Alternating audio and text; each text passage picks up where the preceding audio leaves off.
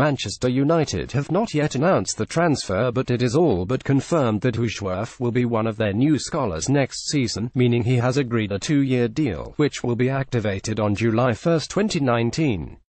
Ajax had earlier confirmed that Hushworth would leave the club in the summer, having rejected a professional contract offer from the Dutch Eredivisie champions.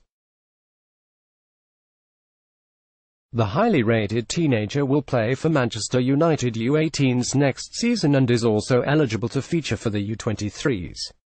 A Netherlands U16 international, Hushworth contributed to 16 goals, 10 goals, 6 assists for Ajax Amsterdam U17 team last season.